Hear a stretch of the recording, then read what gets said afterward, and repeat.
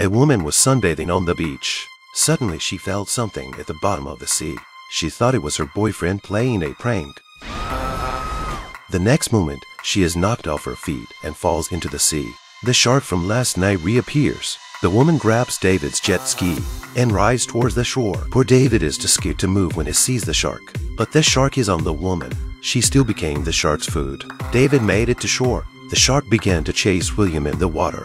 In the nick of time, he climbed into the boat where Anna was. That way they escaped death. At night, David and Anna used the computer to check the camera. The two saw the transparent shark. On the other hand, David had a party at home. A man was about to jump into the water. The shark suddenly came out of the water and grabbed him. Looking at the shark in the air, the crowd could not believe their eyes. This shark is really weird. Everyone screamed and left the pool. William was slow to move. The shark was on him again. David saw it and ran to save him.